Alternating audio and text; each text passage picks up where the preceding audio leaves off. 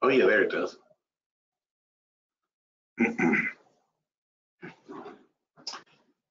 And go.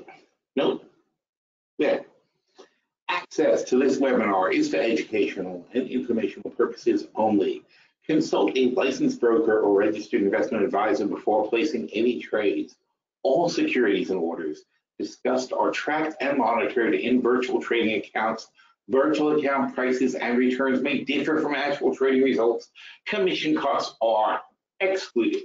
Neither PhilStockWorld.com, PSW, nor its affiliates, nor any of their respective officers, personnel, representatives, agents, or independent contractors are in such capacities licensed financial advisors, registered investment advisors, or registered broker-dealers.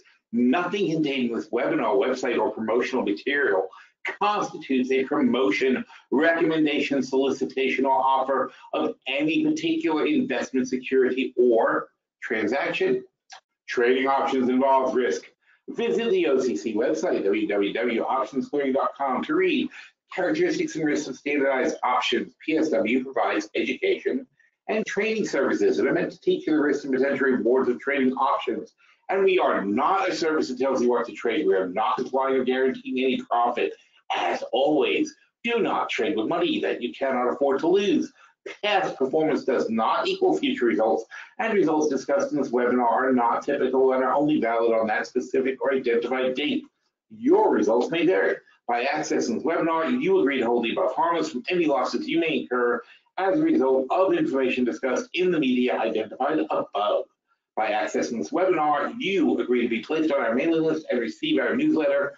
Rest assured, we take your privacy very seriously, and we will not distribute or sell your information to anyone. There you go. All right, so what's up, guys? So I'm into the more dramatic reading this week because I went to see Shakespeare in the Park in New York City. What if they got a picture of it? Much ado about nothing. Central Park. It was great. I gotta tell you. Where's the picture? Yep, there it is. Okay. Oh, that's an older one. That's not the one I just saw. They did a much more. Oh, is that it? That's it. That's the cast register. I just saw it. So anyway, so they built this whole house. They see in the old production they had a set. They just had a facade, but now they just built a whole house, which was interesting because you're sitting all around them, which you can see better on here. You're sitting like pretty much all around. So now the stage has just a house in the middle, and all the action was taking place around the house and all the things of the house and whatever. It was very good. It was really tremendously good, and a wonderful way to watch a show. It was so cool. And then we sat right like on this side, but we sat like right there in the front row. It was so cool. So highly recommended sort of thing to do is go to Shakespeare in the Park in New York City if you can. It's very hard to get tickets. I do have a guy, if you ever want him, I know a guy you can get tickets for it. And it was phenomenal though. Very cool thing. Anyway, other than that was like the only fun thing I did in New York. Everything else I did in New York was business dinners. The good thing about New York though is I can handle the germs up there. So when I take a trip to New York, I don't get sick. Last time I got back from California, their weird international germs got me sick. I guess New York has international germs too, but I seem to be able to handle those. Not sure why, but California came back. I was so sick I couldn't talk for 2 weeks. Anyway, all right. So what else is going on? Market stuff. We did that. Let's take a look at what the indexes look like at the moment. We are, well, we're going along. I mean, the Russell is red, which has got to, you've got to start getting concerned about this. Why is the Russell down and down and down and won't come back? Even out. I just have a splinter on my desk. All right. Wow. Didn't know that would happen. So the Russell's going down and down and down. The dollar, where's the dollar? There's the dollar. The dollar is still pretty weak. Now, Russell companies like a stronger dollar. They don't like a weak dollar because they're generally U.S. companies that get paid in dollars, and it doesn't really benefit them to have a weak dollar. And it's better for them to get the strong dollars. They buy this, think of a dollar store that buys all their crap from China, so strong dollar helps them, and then they sell it for US dollars. So what do they want? They want a strong dollar, right? So the small cap companies tend to be people who want the stronger dollar. That's why the Russell can sometimes diverge like that.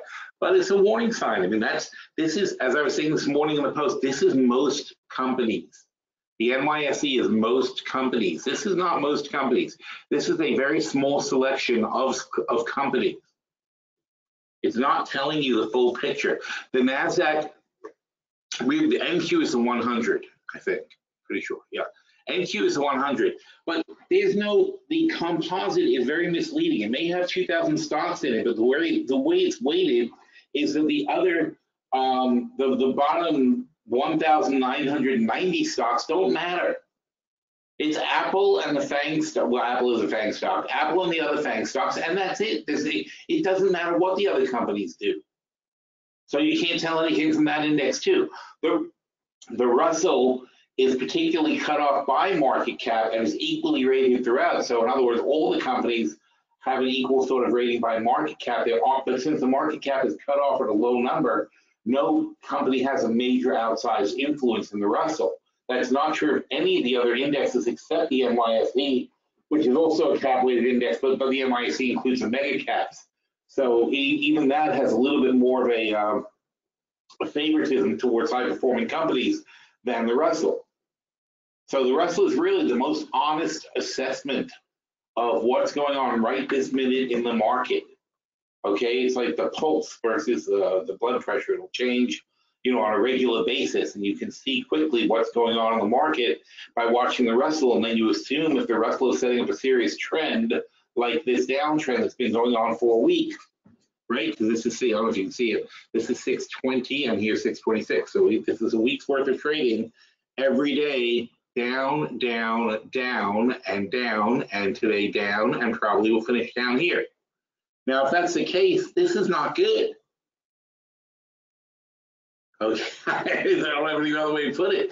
It's more than a 2.5% drop. If we look at 1580 as being the line, okay, times 0.975, so 1540 was the 2.5% line. That didn't hold up. So another 40 points down is going to be 1500 is going to be the 5% line. So that can get pretty ugly, all right? And the other guys have not had a correction that big yet, so we're waiting to see what happens. But these guys have plowed through 1540, failed to take it back, and are now looking at 1500. And obviously, if you have an 80-point drop to 1500, then you're looking at 16-point bounces, 20% of the drop. So the weak bounce is going to be at 16. And the strong bounce is going to be right here. Look what happened here, 32. That's a strong bounce line. So you see how you had a little bit of consolidation at the strong bounce line? When you see that, it's an indication that 1500 must be in play. Otherwise, why would 1500 strong bounce line come into play if 1500 wasn't in play already? So by seeing this sort of action at the strong bounce of the 5% drop, you got to figure we're probably on the way to that 5% drop, especially if the weak bounce line fails, and the weak bounce line is 16. So 1516 over here is the weak bounce line. So far it's held up, but that's the critical number. If that fails, then we're totally heading down to 1500. And if that's the case, and frankly, I mean, anything under 1532, I would be extremely cautious. But that means you can then start calculating on the other indexes and say, well, they should all be down to their 2.5% lines at least. So now we're starting to get a clue on the market as to what's going to happen. And we like to know what's going to happen, right? So we take the 5-day charts, and now we figure out our consolidation zone. So on the Dow, that's easy. And we're looking at the Dow is 26.8 times 0.975.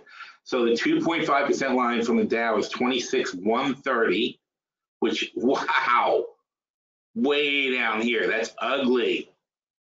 But you can even see there was consolidation action there already. So, that's obviously an line that's in play. So 26,130 is what we'd be looking for on the Dow. That's going to fall. Again, not necessarily, but if it falls, it's going to fall 500 points. All right, and 500 points on the Dow is 2,500 bucks. This is what I look at when I'm doing the futures. So I can make 2,500 on the Dow on a 2.5% correction from where it is now. On the S&P, 2,960 times 2,960 times 0.975 is 2,886. That's down here. And that is 40 points down, and that's only 800 bucks on the S&P. No, sorry, 40 points is 2,000 bucks. I apologize. $50 per point on the S&P. So 40 points is $2,000 for the drop on the S&P. And again, does that line make sense? What's 2886? Here it is, and look what happened over here. It was a consolidation line. So it just adds to the validity of that line. And then we look at the NASDAQ. And here we're going to call it. And here, again, the thing about the 5% rule, I know it bothers a lot of people. My daughter's one of those people who's very, my younger daughter, Jackie, likes everything has to be the way it is. Like she's a baker. Bakers are like that. They're exact. You know, like people like baking, like things to be exactly, like measuring stuff and whatever. So with Jackie, I always have to be like, you know, she wants to see specifically what something is. So if I tell her that you look at the top of the NASDAQ, she says it's not 7,800, it's 7,825. But that's, you have to, you know, there's an art to this. You have to throw it out. You have to look for yourself and figure out where the consolidation was. Where did we really top out on the NASDAQ? And it was 7,800. No, I wouldn't count 7,825. That's the art of the 5% rule. And I understand that there's a lot of people who are like Jackie who don't like that. They like things to be, it's exactly what number it did. That's not where it stopped. You have to just use your own head and look at the consolidation lines. So we got 7,800 here, and then we punch that in. So we have 7,800 times 0.975, 2.5% drop, goes to 7,600. Well, we already did that. Oh no, it was 78. Yeah, it was 78. So 78 times 0.975. So 200 points is a 2.5% drop on the NASDAQ. That means, now logically, since we've already basically hit that, that means that probably the next line in place is going to be 7,400. So we have a definite chance of the NASDAQ plunging to 7,400. 7,600 is 80 points times 20 bucks a point on the NASDAQ is 1,600. But with the NASDAQ, there's a possibility that we actually drop another 200 points, which is 4,000 per contract. That makes the NASDAQ futures a bit appealing, but, and the big but, I wouldn't play the NASDAQ short unless I felt there was some reason Apple was going to fall. And Apple might fall on if the G20 doesn't go well, then Apple is going to start having a bit of headwinds and things are going to get a little tense. It's possible we come out of the G20, and this is a worst case thing, not probable, but it's possible we come out of the G20 and China says, I can't work with this jackass, we're imposing tariffs on Apple. That could easily happen. You know, there's a lot of things that can go. China can start playing games with lithium and Apple would plunge.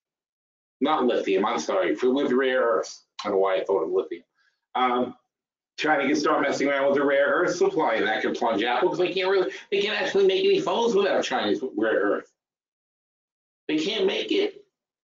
That's why they talk about moving production out of China and stuff like that. It's like, you know, China is only being nice to Apple because they employ like, I think it was 30. I think it's 30 million. I think Apple, not directly, but you know, through their subsidiaries in China, through Foxconn and everything, they employ 30 million people in China. It doesn't matter how big your country is, you can't ignore someone who employs 30 million people. You know, so on the one hand, I don't think China is likely to really attack Apple too hard, but on the other hand, they're the ultimate leverage because China's totally got them by the balls. And Apple can say, oh, we're going to start moving some of our production to Vietnam and this and that. But realistically, it's not that hard to hire. It's not that easy to build factories and hire and train 30 million, or one, let's say they move a third, 10 million people. Okay, the entire population of Vietnam, I'm surprised, I don't think it's 20 million. I'm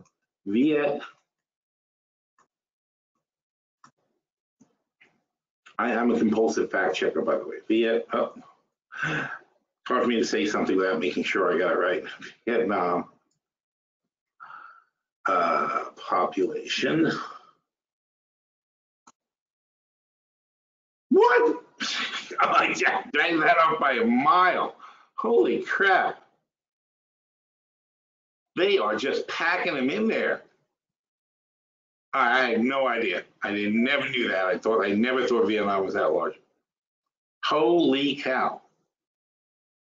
Okay, well, maybe you can find people in Vietnam still, even in a 100 million population. Though it's a lot of work, and they got to be careful about that.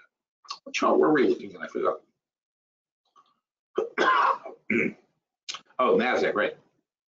So anyway, so you have, and that's the thing. A lot of statements get made, and the market moves on these rumors where somebody says this and somebody says that, but nobody really thinks. You got to look ahead and think like, well, if they say they're going to do that, how are they going to actually execute that? And that's one of the things you want to do. So I was just thinking, there's no way in Vietnam you're going to get to 10 million people, but yeah, you can apparently. Apparently, you can move 10 million jobs to Vietnam, although it's doubtful that they've got 10 million people sitting around doing nothing. They could have 10% unemployment though, and it's doubtful that all 10% of those people, even if they were unemployed, would all have the skills necessary to go and assemble iPhones and so on and so forth. Plus, obviously, there's no factories, things like that. It's not like it's easy to build a completely clean environment factory overnight. You need experienced people you need people who have experience on the construction end first. It has to be built right or it's useless. If you can't create a completely clean environment and bring the workers in and have them completely sterile when they enter the place, the whole thing is off anyway. It's not going to work. So you have to start with that. Then you have to train the workers, and the supervisors and the managers and everybody else has to be up to speed on making sure this process goes correctly. All the intakes have to be done through clean rooms and certain ways. And it's a logistical nightmare. And Foxconn took decades to build up to that kind of volume. It's not like you can just tomorrow, you can't flick a switch and move your production. It's just not even conceivable. So, it's not, so these are, a lot of these things are empty threats when you hear them. But Apple is very, very dependent on China, and so are a lot of companies. But that's because we've had really good relations with China for decades now. We've had great relations with China. China, you can say, well, we shouldn't have because they do a few bad things. But, you have to, this is what Trump doesn't get. You have to trade with people who do bad things. You just have to try to leverage your trading as best you can, but you can't not trade with them. You can't just say, I'm not going to trade with you when they're the world's second largest economy. That's madness. Even if we weren't all tied at the hip, but we are tied at the hip with China. We depend super heavily on them for manufacturing. So, it's still a very, very big concern. Anyway, so the Nasdaq would not be my favorite thing to short, and we just looked at the Russell, so there's the Russell. The Nikkei is already down, obviously getting back to its lows. The Euro stocks are basically in the same position as the S&P. So everybody's making these half-ass moves down, but nobody's making a contrary move. We didn't pick any of these indexes and go, oh no, that one's in great shape.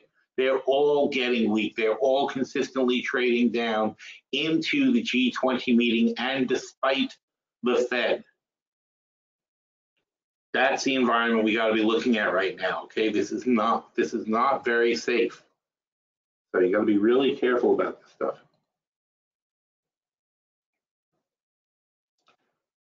Okay, Matt says Foxconn has 1.3 million workers in China. Yeah, but it's not just Foxconn. I mean, it's Apple. I can show you. There's a number of it, but they say all the jobs that Apple has, Apple-related jobs in China which means all the suppliers and all these different people at all these various companies, not just Foxconn, like just the leading example. Apple jobs in China. Hopefully it doesn't show me Steve Jobs. Apple supports 4.8 million jobs in China. Well, that's not much. Supports 5 million jobs in China. Where did they get 30 million?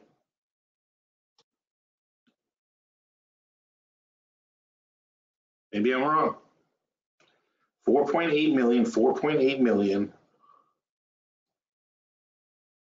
Well, I could have been wrong about 30 million.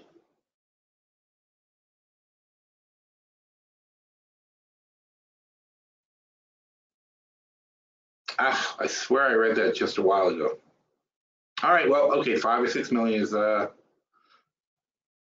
let's call it 5 million then. So that means that means they can move it to Vietnam. It's just going to take them time to build it and do stuff.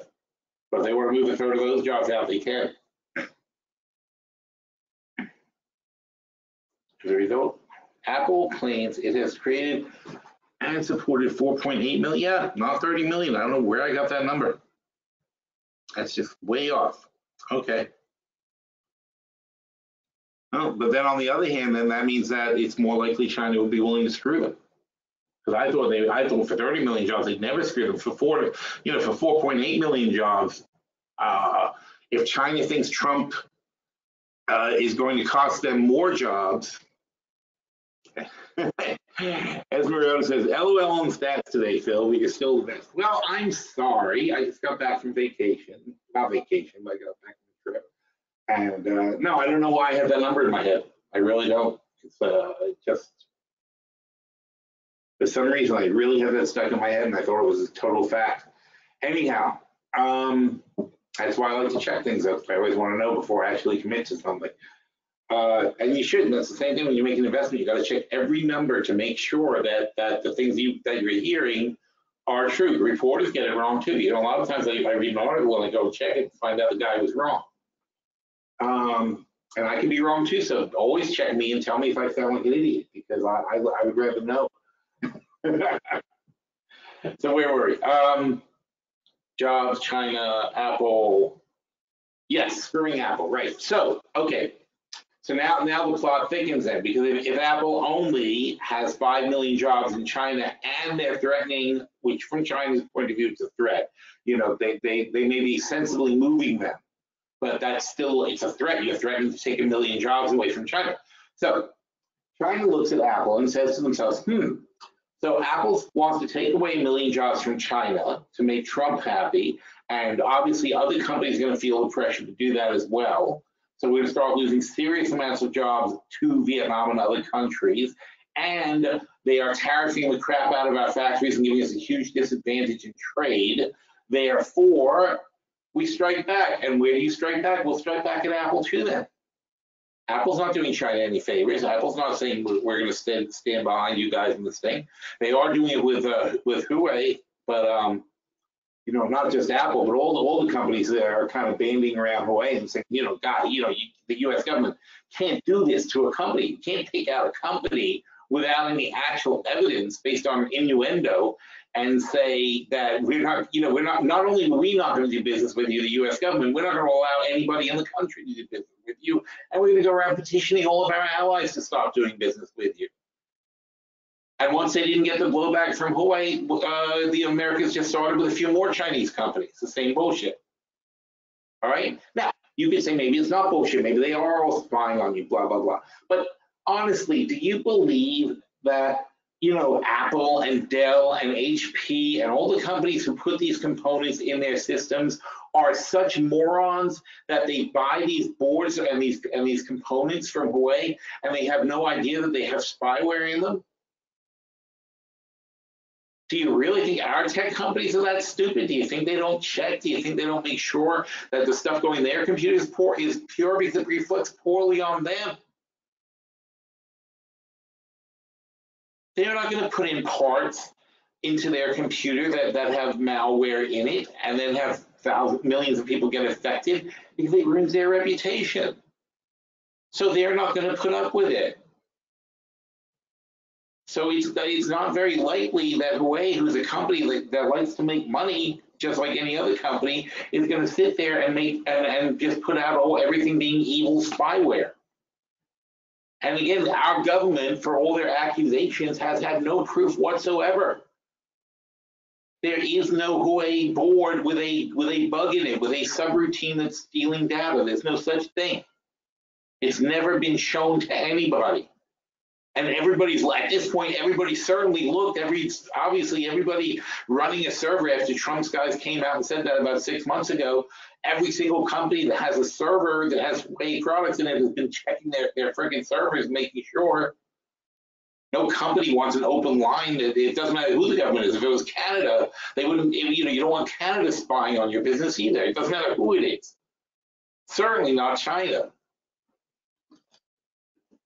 All this is just bullshit that they're telling you to make China the bogeyman, which is insane. And the reality is that China is catching up to us in technology.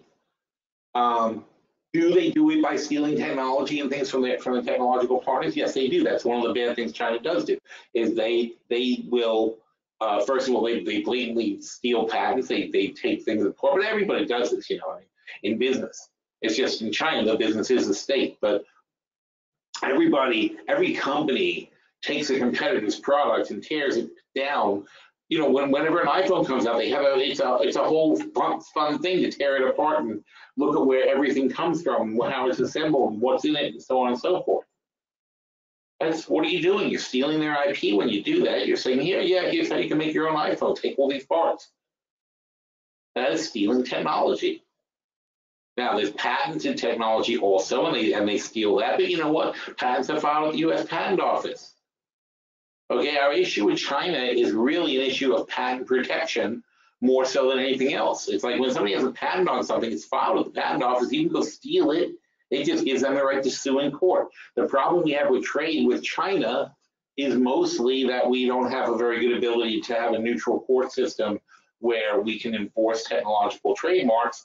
And I got to tell you, though, on the other hand, though, if we do have it, then how many companies are going to spend forever in court? Look at Apple and Qualcomm. They've been in court for like 4 years, and they're only just settling pieces of it now. It's really insane. And there you go, it's the same thing, right? Qualcomm is like, hey, Apple stole our stuff, blah, blah, blah. They were our partners, and then they took our stuff, and now they made their own, and now that's what this is all about. So, it's not just China. This is just how businesses operate. So you can't vilify China for doing what other businesses do. It's just the businesses in China are controlled by the state. Therefore, you point your finger at the state. And by the way, not that our businesses aren't the state. I mean, is Lockheed Martin not a state-run company? Is Raytheon not a state-run company? Do they not sit there with our top military people and our top intelligence people discussing their programs in development, their software in development? Do they not share information with the government? Of course they do. It's the whole point. But just like I share information with my customers when I'm doing something, just like any company is going to share information with their top customers and whatever. That's how it works. In China, it's a little more blatant because the state owns a percentage of the company rather than it just being a private company that sits down and acts like the government owns it. But, in any business, this, that your biggest customer owns you. Effectively, your biggest customer pretty much owns you, especially when they're like half your business. You're not really going to make a move without it. With our big customers, when we would make a change in the stuff that we were doing in my companies, you sit down with your big customers first. Say, we're planning on doing this. How do you guys feel about that? Are you happy? Do you have an opinion on this? Is it something you like or don't like? I don't want to do something my biggest customers don't like. You come out with a different color car, and if they don't like pink, they just don't buy pink. That's not going to affect them. But if you redesign the dashboard, you better tell them how you're redesigning the dashboard because they want to know. They're like, oh, your dashboard won't look like it used to look anymore, or you're going to have different tires than you used to have, or you're changing the engine block, or you're making the you're putting the gas cap on the other side. We don't think that's a good idea because most of our customers are like this side, like the right side, not the left side. Who cares what it is? The point is, you don't piss off your biggest customers. So whether or not they own the company, they still have a say in what you do. But then to turn around and just because of some cozy relationships, I mean, if China should never buy anything from Boeing, Raytheon, or Lockheed Martin for the same reason. They're too cozy with the government. So is Intel. And there's government programs where they buy all this stuff. IBM works directly with the CIA, developing programs and computers and systems and so on and so forth. Should no other country ever do business with them? It doesn't mean, it's not how it works. The way it works is to build relationships with trading partners and make it so that, rules are enforced and there's somewhat of a semblance of a disconnect, or what they call the Chinese wall, in fact. Which is funny, that's the name of it. But it's when you purposely don't share information within your own company to make sure there are no conflicts of interest, that's called a Chinese wall. And so we accuse China of not having the Chinese wall when it's sort of their thing. So anyway, that is by far the biggest overhang we have, and everybody's sort of enthusiastic that we're coming into the G20. And, obviously, well, it's possible that Trump and Xi are going to stage a great big hug out at the G20 and quickly come to a deal, or even have an outline of a deal that they sign, and show how fabulous they both are as leaders for working out the differences. It's possible they'll stage something like that. It's not completely impossible. If they do that, though, it's because they've just been stringing everybody along, and all this has been bullshit. Because obviously all that would have to been done behind the scenes earlier. If you take them at their word that what's been going on, all this up and down trade stuff is real, then they don't have an agreement coming into the G20. All they could possibly do this weekend is agree to talk. That process will take a month, 2 months, 3 months, whatever, no matter how much they want to get it done quickly. And we're going to almost head into the end of the year without ratifying a deal because it still has to go past Congress and everything. So what is everybody so excited about? What could possibly happen tomorrow? It's the same thing with the Fed, too. There's no indication from the Fed they're going to cut rates in July unless the economy is worse. Now, if Trump wants the Fed to cut rates, he needs to make the economy worse, which means he needs to not make a deal with China this weekend. But if Trump does make a deal with China this weekend, then there's no way the Fed's going to cut rates. No way will the Fed cut rates if we have a deal with China. That's the reason they're cutting rates, or considering cutting rates, is because they're like, well, this trade thing with China can destroy the planet Earth. So that would be a good reason to cut rates and make sure we have a more robust economy to cushion the blow. So there are no particular positive outcomes this weekend. And like I said, the NASDAQ makes a very good potential short. And we already have the SQQQs and the Dow, we added the DXDs. That's what we're looking at. All right, so Ryan reminds me that we were supposed to look at the EIA report, and that is, where is it? EIA. This is an old one, June 7th. We refresh, and hopefully, magically, June 21st. Yay. Okay, so we had a hell of a draw. Oil decreased by 12 million barrels. Gasoline decreased by 1 million barrels. Distillates down by 2 million barrels. That's a massive, massive draw. That, it sounds like 12.8, 13.8, 14, 15.8, 16.2. 16.2 million barrels. And in fact, 49, 50, 61, it's about 12 million is actually reflected. All other oils, all other oils had a massive build. Oh, that's funny. All other oils, look at 51 here and 78 here. That's a 27 million barrel build. Wow. Something's weird here. The SPR didn't change. All other oils are up by 27 million barrels, which is a massive, massive build. Distillates are down by 2 million barrels, 2.4, which is what it says. Motor gasoline is down 1 million, what it says. And crude oil is down by 12.8.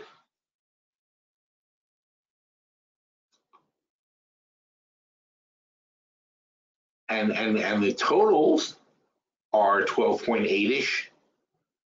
But look at this. This doesn't make sense. And this goes back to that math problem we always have over here, right? There's something really weird going on, guys.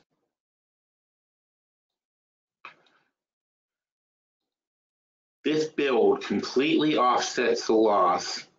But then when you add those up,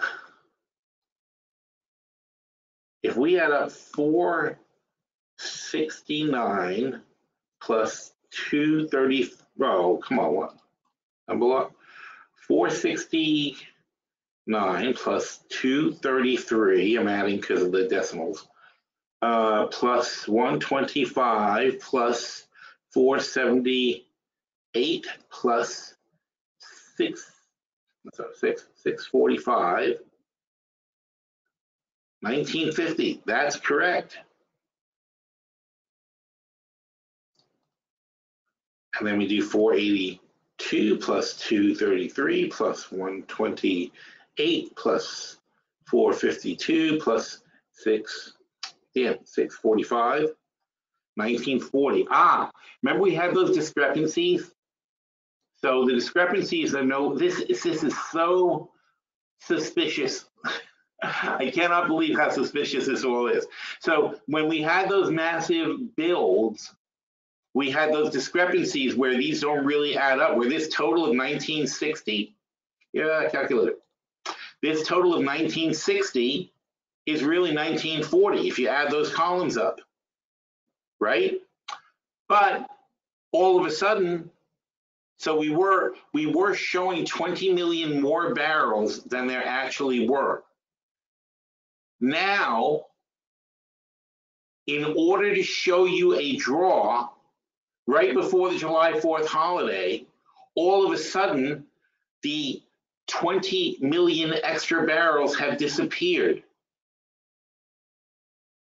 And remember, this was bothering me for like a month, that I kept seeing this column wasn't adding up correctly, and it kept not adding up correctly, and we kept coming up with theories of why would the column not work, and we were talking about this little indentation here of one that says distillate fuel in the Northeast Heating Reserve are not included, but not included doesn't mean, we were just excusing it by saying doesn't it not include here. Now suddenly it's included though, because now it adds up exactly.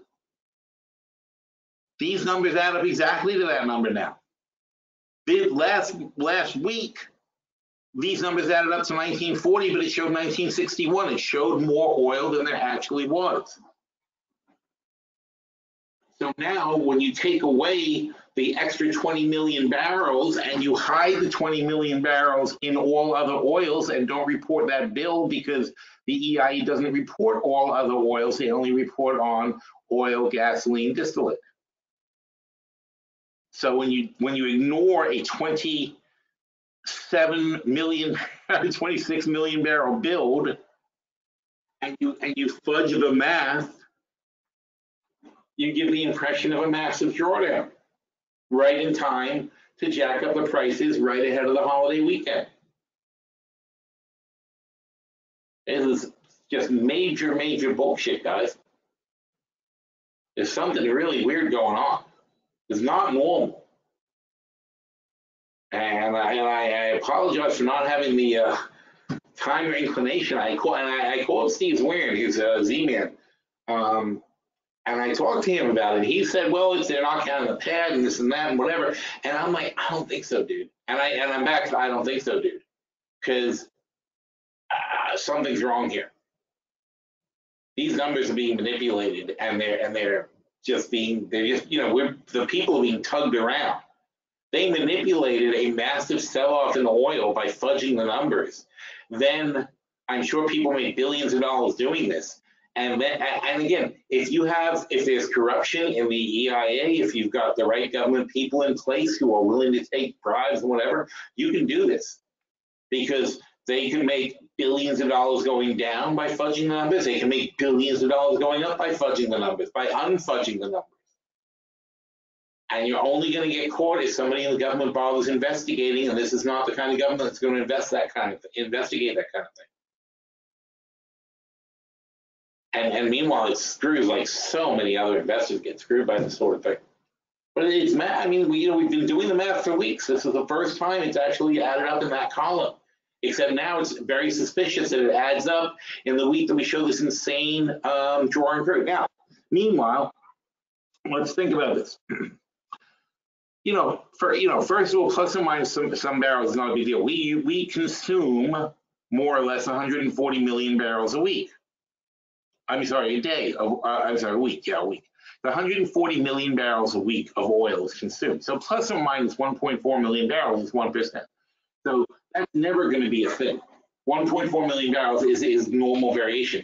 But when you say 12 million, 14 million barrels, that is 10% change in demand in a week. Now, was it a holiday week? No.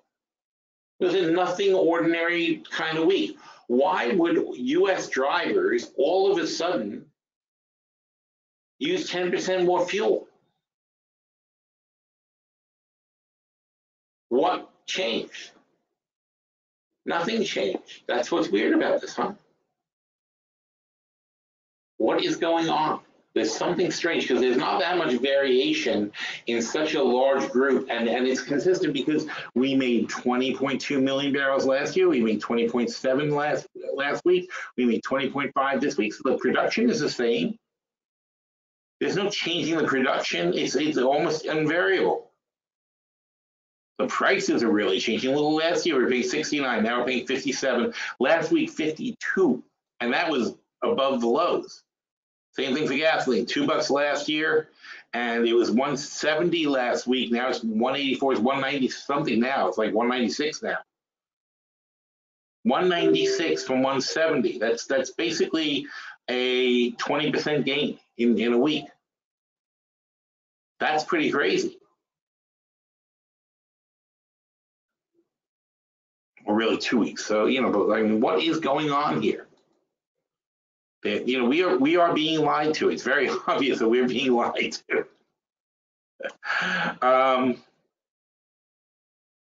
Wow. Anyway, and petroleum products, the exports they're not as bad as last year, but they're ramping up again. So we were at 650 last week exporting. We're now exporting 869, so that's 200 more. That's 1.4 million barrels a week more. It adds up pretty fast, right? 1.4 million barrels more are being exported this week than last week. And at the same time, we're importing a million less barrels. So that's 2.4 million barrels of swing just on the import-export numbers.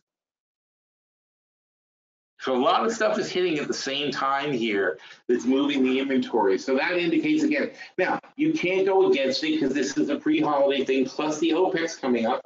And we knew all this was going to happen. That's why we were long on gasoline and oil. We knew this was going to happen. We knew it was going to be a fake bottom. We knew it was going to go back up into the July 4th holiday.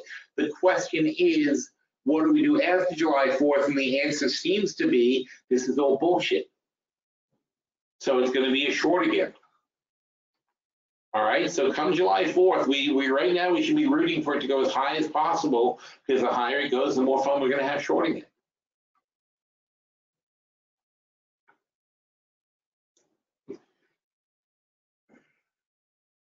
It's really crazy, though. I've never seen such incredible discrepancies in the numbers like this. Brian says everything burned in the Philadelphia fire. Well, yes and no, because here's your gasoline inventories. I mean, it's a factual number by gasoline inventories. Something burned, but honestly, refinery fire, they don't. I don't think it's even possible to see this.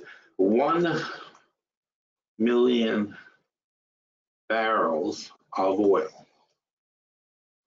Okay, let's see if there's a picture of such a thing. I don't think there can be. I don't see what.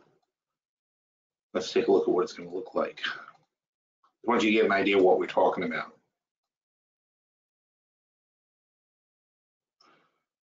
Well, that's not really telling us anything, is it? Anyway, this is what oil storage does look like. And even here, okay, so these are barrels, and you've got 1, 2, 3, 4, 5, 6, 7, 8, and then God knows how many. I mean, it's quite a lot though. So it's 8 times 2 is 16, and 1, 2, 3, 4, 5, 10, 20, 30, 40, 50, 60, 70, 100. Let's call it 100. So let's say this is 200 barrels right here. It's 100 by, oh no, I'm sorry. It's 100 rows times, we said 16 per. So it's 1,600. Yeah, that's right, 16. So this is 1,600 in this section here. All right, just for a rough estimate. So if you would say this is 1, 2, 3, 4, 5, 6, 7, 8, 9, 10, 11, 12, 13, 14, 15, 16, okay, 16. So here's 16 times 1,600. 16 times 1,600. So here's 25,000 barrels. What? Yeah, that's right, okay. So in this picture are 25,000 barrels of oil at a refinery, and it's stretching pretty damn far, right? You're talking 1 million barrels, so enough to move the needle on inventory in the United States. So 1 million divided by 25,000 is 40. You need 40 times more than this, than what you can see here. 40 times that much. So, you know, visually,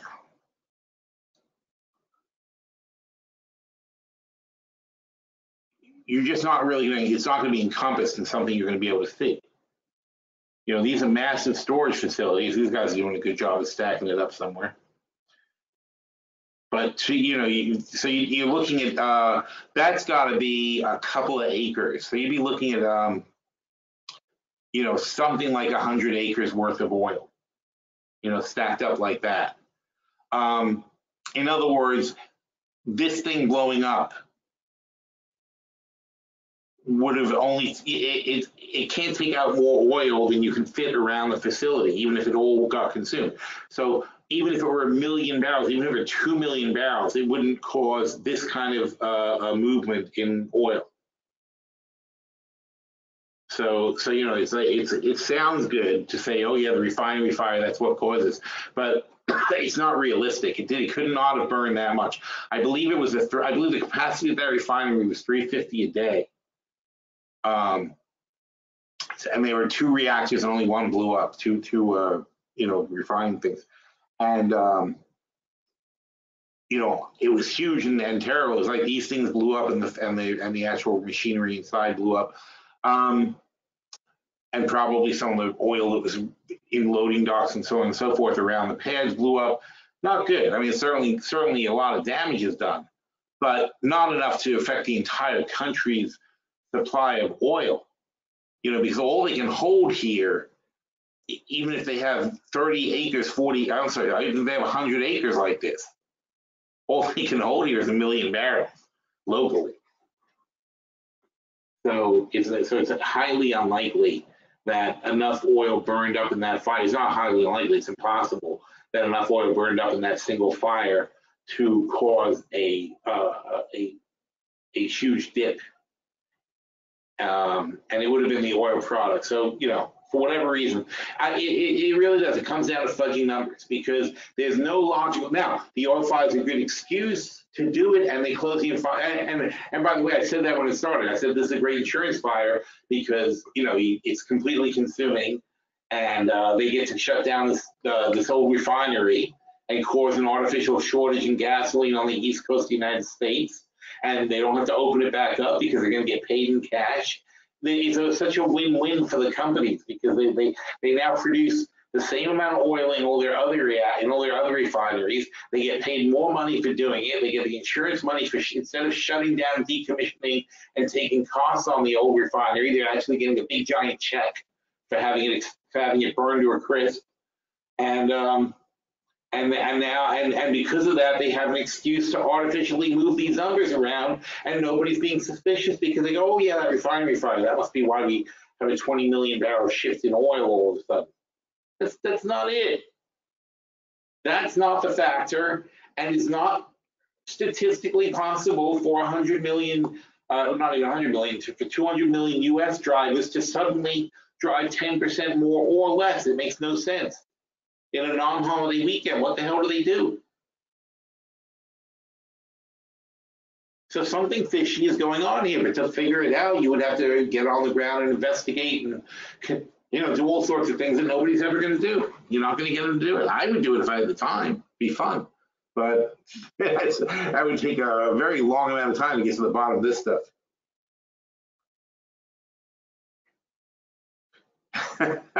John says you need to play the X-Files theme song whenever you run the numbers through the fuzzy math on the crude inventory reports. You're right, because it's out there. Let's see. I don't think you guys can hear it when I play something on the computer.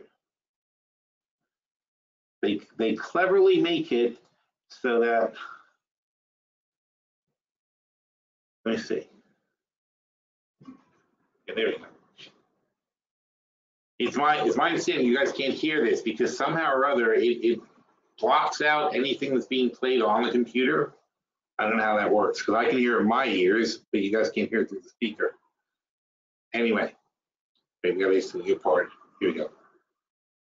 There's a whistling. I'm enjoying it, whether or not you guys can hear it. But yeah, it's crazy. There's weird stuff going on.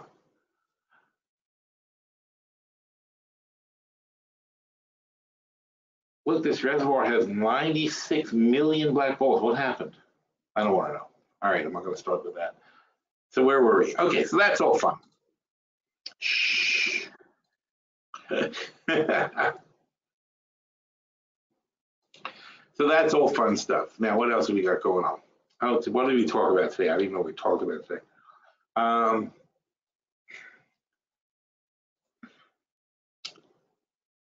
Well, the Dow's only up 25 now, getting worse and worse. All right. Anyway, so this was all in the grand context of what the hell is going on in the world. So,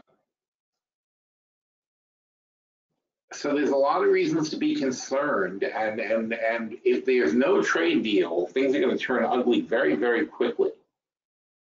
So you've got to be ready to slap on more hedges, and you have to identify the hedges you want to put on. And for example, if we go to the short-term portfolio, and I haven't updated it, so don't get excited by whatever it is. Let's see.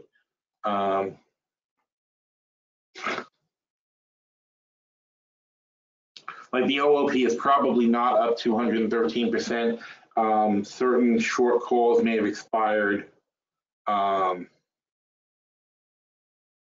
Nothing says, oh, here you go. Like these FNSR June 22 calls, well, no, they probably did expire, pretty much worthless. I don't know. Anyway, what I'm trying to say is that we haven't made the adjustments because I went away, so I didn't log in the adjustments that we made, and also that sometimes things can be a little bit wonky right after expirations. I very much doubt we gained that much so far. So ignore that. But the bottom line is what you don't ignore, though, is how are we doing on our hedges? Okay. So you have to be very, very aware of your hedges and how you can improve them if you want to. So right now, this TLT hedge if I were to remove these short puts, they've got a 36% profit, and the profit on them offsets the loss on the TLT, and that's a bet that interest rates are going up, not down, and the Fed has not been very helpful with that at all. So is that a hedge that we want to use for press? We're back up at the top. I think so. I think I'll take my 30% gain because if I just have the naked short puts, the naked long puts, if we get a spike back down, I can cash in quickly.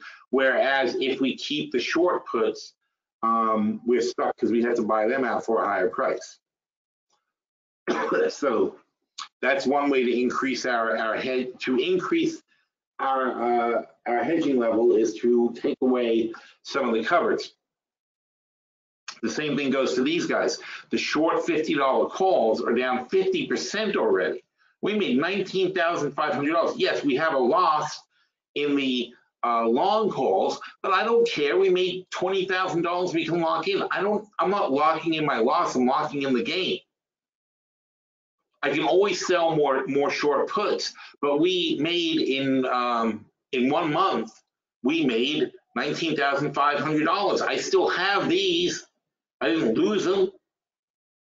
And in fact, if I take the 19,005, right? This is what I call leapfrogging. If I take the 19.5 profit here, and we're going to do this, and that's definite because this is something you should do. So these are January 2020s. All products. What is it? SQQQ. Okay. And remember, we talked about like Apple. It is possible Apple can be screwed. Doubtful, but possible they can screw Apple. So those were what, the 30? What was it?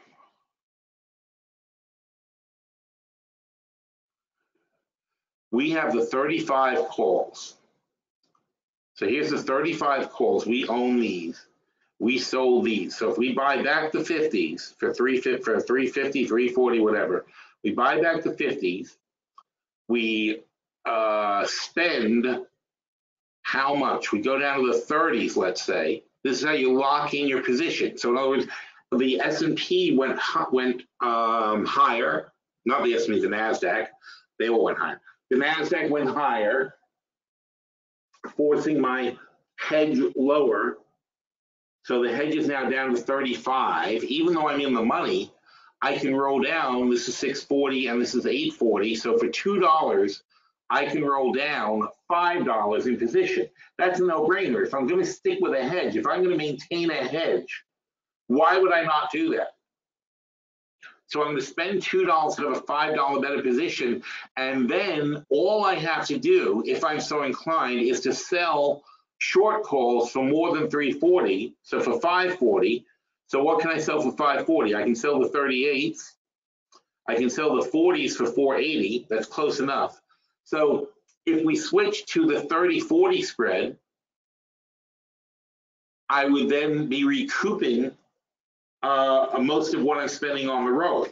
So the roll is essentially free, but now we've locked the NASDAQ. So the NASDAQ gains in our long-term portfolio are being locked in because now I'm saying that my hedge is the 30-40. So now if the NASDAQ goes down at all, I'm going to be all in the money there and make the money that I was looking to make, up to $10 per contract. So what did we start with? We started with a net $4. So it was net 4 when we started. We might spend another $1, it makes it net 5, but then that means that my upside becomes $25,000 at 40. And like I said, that's if we roll these to the 30s, roll these to the 40s. Not going to do that. I want to be more aggressive. So what I'm probably going to do is roll these to the 30s and then roll half of these. Buy all these back and then sell 25 of the 40s. Or maybe we'll sell some 2021 40s and collect more money. So let's see, the 2021 oh yeah, look at the 2021 40s are $9. That's pretty freaking attractive. Let's see, we can sell the 45s to 8. That's my move. All right, so we'll sell half the 45s for 8. Well, now, why am I willing to do this? Because we're always going to buy hedges, always. So even if we cash these out, okay, even if we cash out the 30s here after we roll them, whatever, and let's say these double up to 16. We're certainly going to cash them out if they go to 16. So let's say they go to 16, and we cash these out. We make a huge amount of money, but obviously these guys are going to be up a lot too. They'll be up probably also at 16. They'll gain about as much as ours will, and will no longer be covered. Now we're not going to stay uncovered. We would then buy either a 2022 spread that covers it, or we would buy some January 2020s to cover it. But we would flip to some kind of cover, but we'd still be taking a lot of money off the table. That would be a profit. All right, and then we would cover into the trade. But we know that we're always going to have a hedge. Therefore, it doesn't matter if we have some short calls because we're always going to have them covered with something. And we're willing to buy more and more to lock in our gains. Because what are we doing now? We initially spent $20,000 on a $75,000 hedge. That's a good deal, right? So we spent $20,000 on a $75,000 hedge. Now we're going to spend more money to lower the strike, but that was from 530. And let's take a look. This is on the NASDAQ. So from, oh, that is blown up. So here we were here. All right. So now at this point we spent $20,000. Now we're way up here. Obviously, our long-term portfolio gained a ton of money to offset the very small loss we have on this position. But now we're going to re-hedge, move the hedge so that any dip below where we are now is going to pay us not $50,000, but how many were there? What did I just do? This thing. So originally it paid up to 75, so we could have made 55. When we move it, we're going to go to the 35. I'm sorry, we're going to go to the 30 calls, and if we cap it, part of it at 40, it won't be capped at 40. We're going to cap it at 45. Well, 45 is the same spread, but if we cap it at 40, we would limit our upside to $50,000 total. We would have put in a little bit more money. So it's a $25,000 upside instead of a $50,000 upside or $55,000 upside, but we have less protection, but from a much higher point. So we're already in the money. If the NASDAQ doesn't go up, we get paid. So we change the nature of the spread and we're locking in our gains. Now, what happens if the NASDAQ keeps going up? Then we just basically, we're going to make more money in the portfolio and we're going to roll it again and change it again and reposition it. But of course, if the NASDAQ kept going up, I would probably get more nervous and want a wider spread to cover it. But right now at this level, I just want to keep myself in a good position to win in case it goes down. So we're probably going to end up rolling to a half cover is the most likely thing here. So here we're going to buy back the short puts, but it's not a very expensive hedge. I'm not worried about that play. This is an expensive hedge. We're going to buy these guys back for $16,000. All right. Then we're going to offset that by selling maybe 20 of those 2021. So we're going to offset the entire cost of the spend here. That means we're still in for net $20,000 on the spread on a half covered spread. So I really like that. There's no reason not to do that, other than, of course, like I said, the 2021 short calls is obviously going to make you a bit nervous, and we will have to adjust, but I know that we're going to always have hedges. So it's never going to be uncovered. Come January, we're going to roll to an April hedge, and then come April, we'll roll to a July hedge. We're never going to not have a hedge that covers the very long short calls. And if the NASDAQ never goes down, they'll expire worthless, and it's no big deal. If the NASDAQ does go down, it'll diminish how much money we make on the shorter term hedge, but it won't stop us from cashing out, setting up a new position. All right, so it's a leapfrog thing. It's like it goes up, we move again. If it moves, if it goes, the market moves, then we move again. But we always keep ourselves in a position that can make money. Now, TZA happens to be okay. We got aggressive on that. We bought back the short calls. We have 100 naked short long calls, and they're at 8, and TZA's at like $10. So they're in the money. We paid 3. They're now 2 and a bit. We're not very behind on these at all, and we're in great position to make a ton of money if it goes up. And this is, don't forget, only the OOP. This isn't even the short-term portfolio. This is just what we have hedging the options opportunity portfolio, which is only a $300,000 portfolio. So it's not a very big portfolio. We've got some big hedges. This one here, TZA, where'd it go? There. This TZA here is already worth 20-something thousand dollars, $24,000. If the Russell falls 20%, this is going to go up 60%. That's $4, right? It's $4.80 actually. So anyway, so 4 more bucks on 100 is $40,000. So this is a $40,000 hedge against a 20% drop in the S&P. This is 50, and 35 is going to move a lot more because they changed the Nasdaq, so they did that reverse split. So so 35 times 1.6 is 56, so that would make a fortune, obviously, at 56. That's some ridiculous amount of money. Obviously, every $10 is $50,000. So we have 50,000 here, 50,000 here easily. 10,000 plus here, 6, so that's 100,000, 110,000. And do we have DXDs in here? And we have the DXDs. And DXD also would probably need to be repositioned as well because it's gone down. We're up 40% here. It's the same deal. We buy these back, we roll these down, we find something else.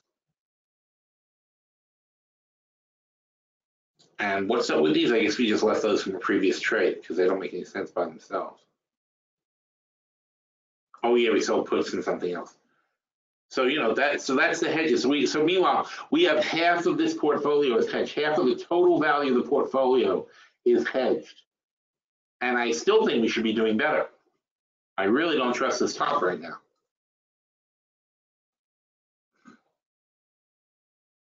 In the short-term portfolio, oh my God, look at that, 666. So we got 666 in the short-term portfolio. And so that's a healthy amount. In here, are we adequately? It's the same story with TLT. We're going to buy those back and free it up. We're up 83% on these. I mean, what's the point of them? There's no point in a put that's up 83%. Just cash it in. So we're going to cash that in. We're going to roll these higher.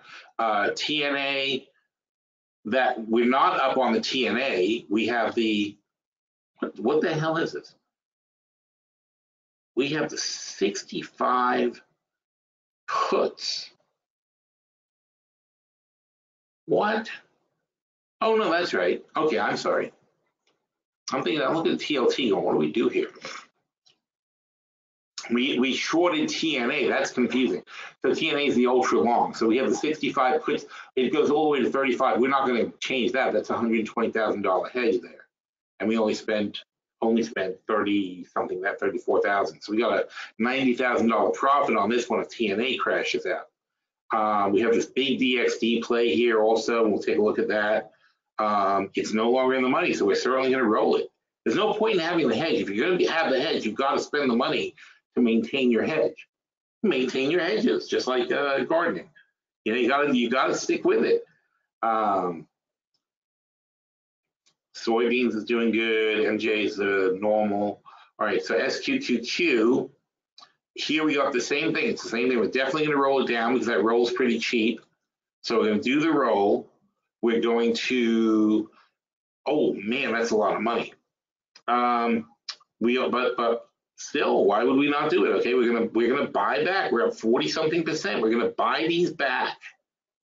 And they're 2021, so we're gonna buy all of them back.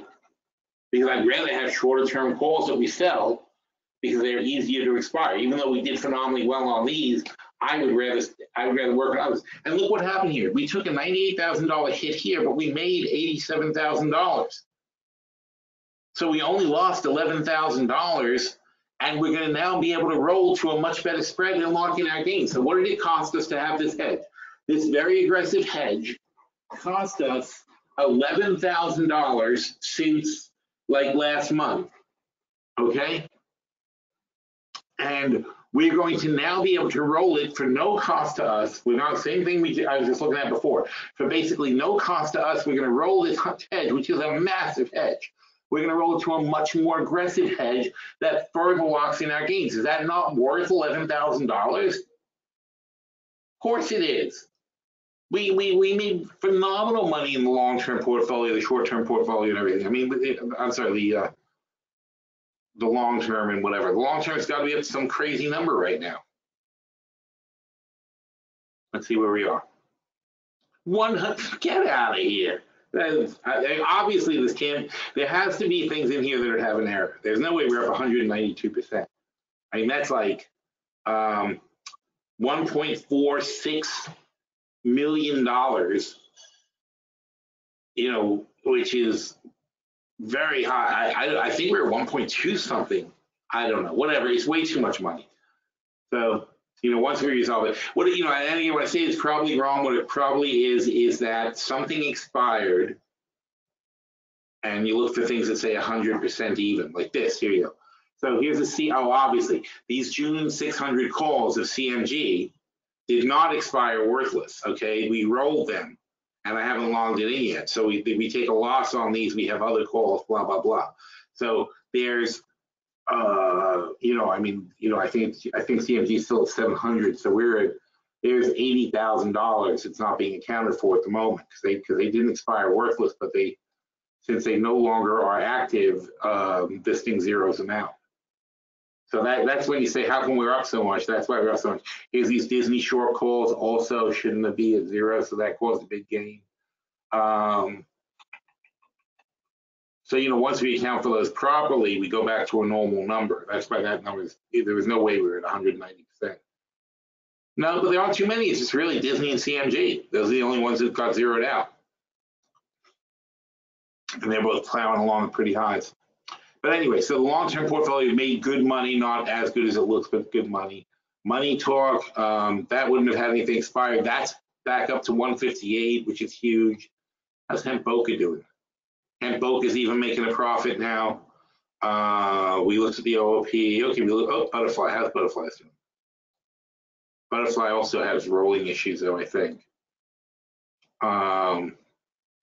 Who's up 100% exactly? This one. Oh, two of these. Yeah, so the whirlpools are not correct. That's it, though. Not so bad. Where is Whirlpool? Whirlpool's at 140. These might have actually both expired worthless. We have the short 145s and the short 125 puts. I think those did both expire worthless. Wow, that'd be cool. Anyway, next week we'll have the right numbers. But the point is, we made a ton of money in the portfolios. We lose 11,000 on a hedge. So what? That's the point. We're locking in these gains. So of all this money that we gained, hundreds of thousands of dollars, we're taking 11,000, 20,000, 30,000, whatever it works out to, and we're upping the hedges to further lock in these gains. So that if the market ever does crash, which, you know, seems like that's not a thing it does, but if it ever crashes, we're going to get a large chunk of money back from our shorts, and we will hopefully hold most of the gains that we get. So effectively, it's like, that's why it's every time it goes up and you ratchet your hedges, and it goes up and you ratchet your hedges, and it goes up and you ratchet your hedges. And yeah, you keep throwing money into hedges. It's annoying, and you keep losing money on the hedges, but you're locking in the gains. I wouldn't be so aggressively long if I didn't know that if the market fell backwards, I am pretty well covered by my short hedges. If it wasn't for that, I wouldn't be aggressively long, and then we wouldn't be making this kind of money. It all balances out. Balance is everything. Do you have any questions? Nobody has a question. That's good. Okay, cool. All right. So that's hedging. That's a portfolio. And let's take a look at what we were doing today then. So obviously the market started off well because of Steve Mnuchin saying that trading, hopefully we'll do something with China, blah, blah, blah.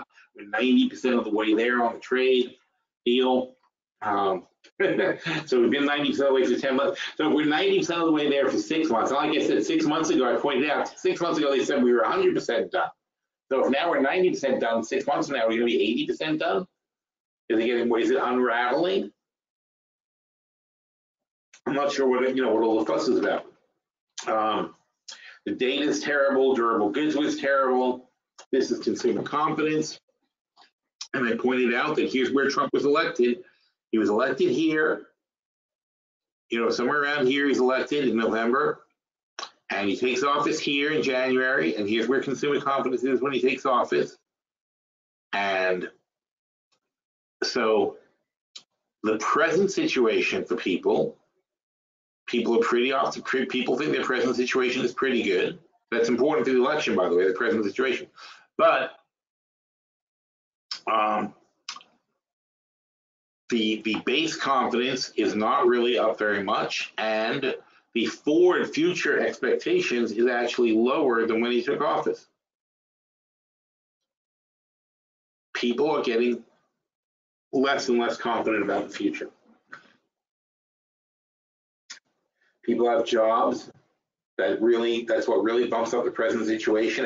People are employed, they're not looking for work. If you're in debt but you have a job and you're servicing your debt, you're not upset. It's only when the debt comes due, or if you lose your job, or if the rates start climbing, that you start getting upset. So far, all of that is being prevented. But if that starts happening, this top green line can plummet really, really fast. Expectations of people is that it's going to start plummeting. Expectations of people is things are turning worse. Their expectations are things are getting worse. That's what people see in this country. And they are. We did a couple articles last week about the inequality has become grotesque in this country. And there's half the people in this country are getting decimated economically. And by the way, those people don't participate in consumer confidence surveys because they don't have phones, they don't have houses, or they don't live in permanent housing. They're harder to find by the surveyors. The surveyors tend to miss the bottom, they certainly miss the bottom 20% of the people who are, who don't pick up the phone when it rings from numbers they don't know. And they don't go, and they're not in the malls answering questions by people taking surveys. They're just not available for this sort of thing. So it's very, in this electronic age, we've really lost proper surveying because we don't tend to talk to the disenfranchised. They just stay in the shadows, and nobody pays attention to them. So a lot of this stuff skews actually worse than it looks, because over the years that situation has gotten worse and worse and worse. And there are lots of fascinating articles you can read about polling bias, question bias in polling, so on and so forth. It never has been an exact science, but it's just getting worse because it's not as easy as it used to be for them to get people to participate in the polls. And the government doesn't really fund the surveys anymore. They were privately funded, and the private guys aren't going to sit there and spend more money. It used to be for a government survey, your goal was to get it right. So the surveyors would come back to the government and say, no, we have to reformulate the questions because this and that is happening. They would see it in the field and say, no, whatever it takes to get it right, we need to get these numbers right because we rely on it. And so people think from the 60s, 70s, 80s, people think that the government, if they release numbers, they're super duper exact. That is no longer the case. They're now using private polling agencies, and they all cut corners and they all run algorithms, and they're not necessarily correct. And they're certainly not talking to everybody. Core ID screw that up completely. So it's very tricky to get good survey data, but the trend is a trend. If you compare like to like, especially over the short term, you assume they're talking to the same groups and finding out the same data, and it's going down. That's not good. So the economic surprises are terrible too. Also, I didn't even notice this. I didn't realize that the Russell had only up 11% since 2017. It's only 11% higher than it was. And the NYSE, the two broad indexes, 15 and 11. Meanwhile, the Dow and the S&P are up 30, and the Nasdaq's up 52%. So somebody's wrong. So either the Russell is the greatest long of all time, and it should be at 1800, not 1500, and we've got miles and miles to go of gains in small cap America, or the S&P, the Dow, and the Nasdaq are pretty crazily overpriced at the moment and need a serious correction. I feel in my gut that it's a little bit more likely that it's that the big index is going to correct back a bit. You know, I think 20% is too much. About a 10% correction that stays, and that's where we are on the charts. That's where you keep saying it's going to be. I don't see. I think we're too high. This should be 29.50. I think not 25.90. What? This number is completely out to lunch. That number is completely wrong for the Nasdaq, so it doesn't matter. So, oh no, 2,950 points. Oh no, that's why it seems wrong. It's 2,590 points. So it is like 50% of 5,000. That is crazy. That's why I thought I was saying that was the number of the Nasdaq. That's not what I'm saying. None of these are the numbers of where the index is. They're the number of how many points we've gained since Trump took office. So that's a little crazy. Durable goods, also again, since Trump took office, down, down, down, down. I don't know how many times you can say the same thing, right? It's just, it's not good. These are bad numbers, bad, bad, bad. The big chart, look, generally we're just double topping. We punched a little higher on this thing, but we're just generally double topping all the way around. These guys are double topping the downtrend. When the double top doesn't violate the downtrending big lines, then you've got a serious downtrend. We can see some seriously low numbers here. Here's my page down button. Here's page down.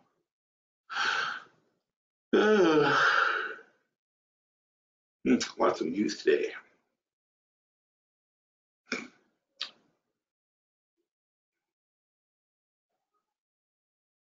This is interesting. I mean, we know this, though, but it's really worth mentioning. It's unprocessed food, not the crap you buy in a grocery store. Unprocessed food is so much better for you. They're talking about eating the same food, except one's processed and one's not processed, and the difference is this in your weight. You know, it's a huge difference, huge changes. You're just not getting nutrition and whatever out of the processed foods, and shouldn't really be eating them at all. should actually be banned. That would be tough because it would make everything much more expensive.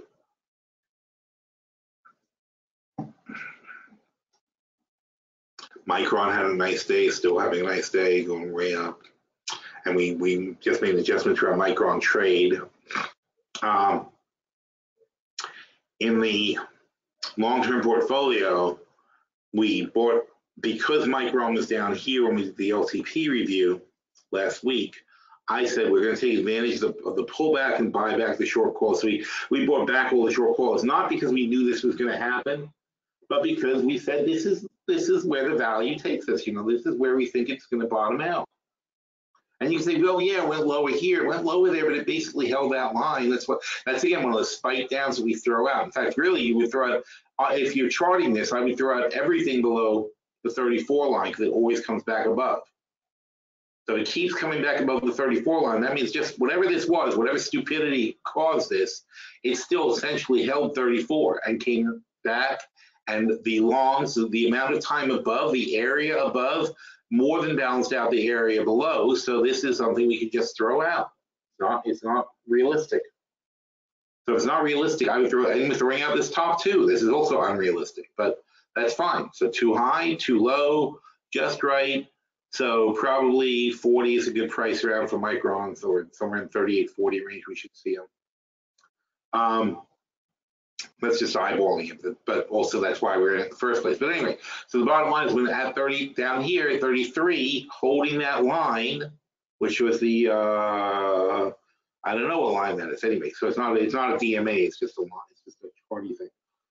I hate charty thing. You can tell I'm not a TA guy. It's a charty thing. The bottom of the trading range. So we held that line, and so we did our review, and I said, well, let's buy back the covers. Same thing I'm saying about the SQQs, right? I'm like, when you're that much ahead, buy back the covers. In the OOP, we already made a very aggressive adjustment in the LTP. Now in the OOP, we're making another aggressive adjustment. Also similar concept to the STP though, to the SQQQ, and it's because we see a value in these things. It's not just random crap on a chart. When we see this, we don't say, oh no, this is a chart pattern X that says that, and it's going to go down to here and whatever. No, we say 34, that's too cheap. These guys make this much money, they're being valued in this much money, therefore we buy them. It's a very simple decision when you're a technical trader. I don't know, when you're technical, when you're a fundamental trader, it's a simple decision because you just say, okay, that's too cheap, we buy it. We buy it, we buy back short calls, we get more aggressive, we sell more puts, whatever it is. But the bottom line is we think this is too cheap. Therefore, we are going to position ourselves more bullish in the trade that we're already in. It's a lot cheaper to position yourself more bullish in the trade you're already in than it is to buy new trades. So unless you really, really, really love something, it's better to do your adjustments first and spend your money there. Unless you have a really compelling story that's better than the stuff that you would otherwise be adjusting. There was that petroleum report before we found out what bullshit it all was. Is that holding up? Let's see what's oil doing. And it came back down a little bit, but not much. Not gasoline though. Gasoline is just rocketing. Incredible.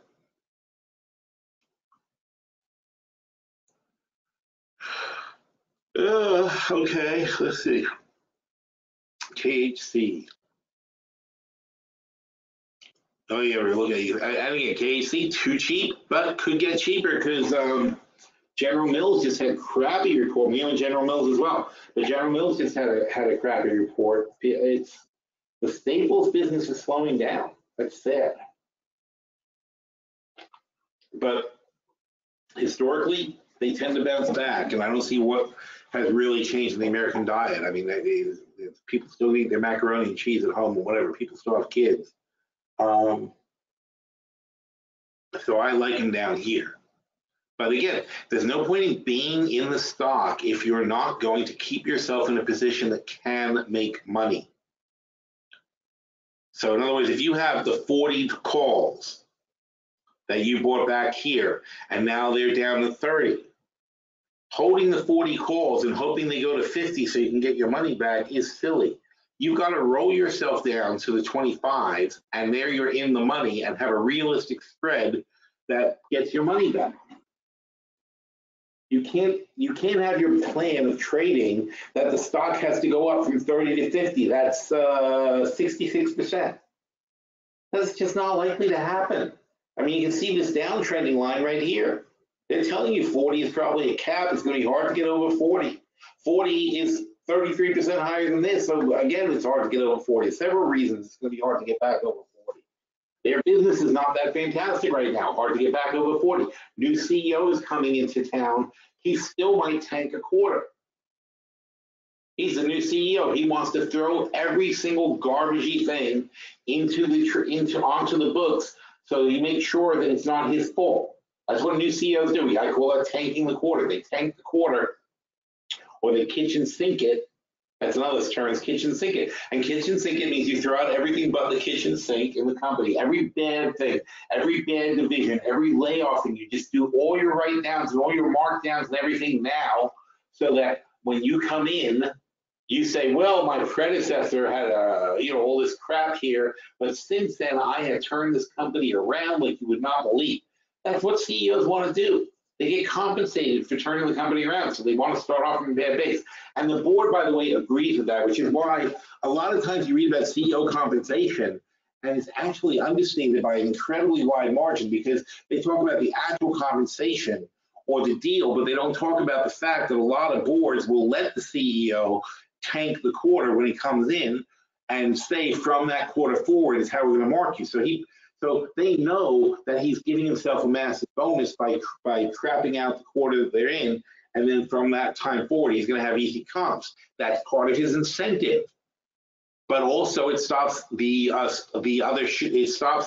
shareholders, and it stops the regulators from freaking out that you compensated this guy some ridiculous amount of money. You did compensate a ridiculous amount of money, but it's not very obvious. It's just based on he has bonus compensation based on performance, but the performance is based on a very low comp. See, it's all part of the game. It's all stuff going on behind the scenes. So anyway, the bottom line is though that we're still looking at Kraft possibly doing more. They already wrote off a ton of crap last quarter. Now this quarter coming up, they might do it again. So the company that big, you got to really dig in before you figure out all the things you can write off and knock down. The good news is going forward, they won't be paying taxes for a very long time. They have all these write-offs, but they don't have to pay tax on it. They do have easy comps. They should show better numbers going forward, but it's a long-term play. It's not a quick thing. And I postulated here that I think Berkshire Hathaway would probably consider 40 to be the buyout price. I mean, I'm not saying they definitely want to give him 40. It's not like they're dying to give him 40, but you're never going to get them to accept 35. So you got to be in this range anyway. And I think that they don't want competing bidders and they want to take it out and they can justify 40. So I think 40 would be a probable buyout price for Berkshire, maybe 37.50 if they tank the next quarter. But they also have to get rid of this venture fund called 3G that's agitating for board seats and all this stuff. So Buffett has to deal with them first and then take the company private. But they're a perfect addition to Berkshire's portfolio. You know, he likes that kind of stuff. So if he took them private, and I said they have like $20 billion worth of debt. So he would buy them for $50 billion at 40. All right, which is quite a large way up from where we are now. I mean, now they're at 30 something, 30, They're at 37.5 now. So it's a big, big payoff to buy them out for 40. It's not like anyone's going to say no, and it's not very likely somebody else is going to come in and try to compete. But if Berkshire spends $50 on the $50 billion on the buyout and another $20 billion to wipe out the debt, instead of KHC paying dividends anymore, there's no more shareholders, right? He's buying out all the shareholders. So the $3 billion they pay in dividends goes to Buffett. The $1.3 billion they pay in interest on their debt goes to Buffett, as well as the capital for debt servicing goes to Buffett. But we didn't talk about that. And then, of course, they have their basic $3 billion profit. So you're talking about $7.3 billion back on Buffett's $70 billion investment. That is a nice return on investment. And then you go and say, well, was that something Berkshire Hathaway would be interested in? So BRKA, Berkshire Hathaway, and Berkshire Hathaway, no, where's the thing? Income statement. So Berkshire Hathaway has really moved the needle on these guys, right? Because they make $21 billion from operations. If they start making $7 billion more, it's going to increase his entire stock. His return on investment, actually though, you know, his total revenue is $60 billion, and they're making $21 billion on $60 billion. So they make 30% on their money, on their revenues. But the way they do it, though, is they would have a holding company consolidated. So actually what happens is the $7.3 billion they collect from Kraft would be this money. And then this is the internal operation of Berkshire. So Kraft would just be turning over their profits to Berkshire Hathaway. They wouldn't, you know, that's the way they run it. Some of the money internally would go to bonuses and things to people, but there would no longer be profits to drop to Kraft. It would just all accrue over to Berkshire. And so what would happen in Berkshire, there was a 10% bump in their revenues, and they would have very, very little, obviously, they don't have to bump up their G&A or anything else like that. So it would come in at pushing up this number to $28 billion a year. So would Buffett want to do that? Sure he would. Why wouldn't he? That's a very logical move to make. You know, that's what they want. Berkshire wants to be a cash machine with money coming in all the time. This picking up P&G, I'm sorry, P&G, picking up Kraft would fund a lot of additional acquisitions. So what Buffett's doing is taking some of the $121 billion they have in the bank, wouldn't take all 70 billion. He would arrange to borrow some money or whatever and have his own loan, but he would take out their loan and become the lender to Kraft, which he would feel is a solid, you know, repayment, something they don't have to worry about. They're going to get 5% interest on that while they wait to get repaid, and they control all the operations, pick up all the dividends, pick up all the profits from the company. So it's very compelling for Berkshire to buy them. So we'll see, but that seems to be, it gets more and more likely as Kraft languishes. KFT. As Kraft, wait, KHC, sorry. KHC. As they languish down here, it becomes more and more likely that they'll structure a deal. But first, Berkshire has to take out the venture company, and to do that, he actually wants them to tank another quarter and to have problems and to have the I think it's 3G Capital to have them throw up their hands and be sick of the thing. He needs that in order to do his buyout. Otherwise, he's going to be butting heads with them over the price and all that. So it's very interesting, but that's where we are. Questions? Any questions? Oh no, is TZA splitting now? You've got to be kidding me.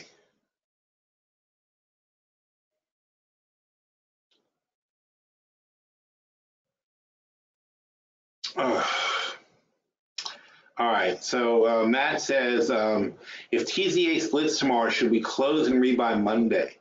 I don't know that I want to be unhedged. Usually these things are liquid enough that you can get out of them while you're buying the other ones and do it smoothly.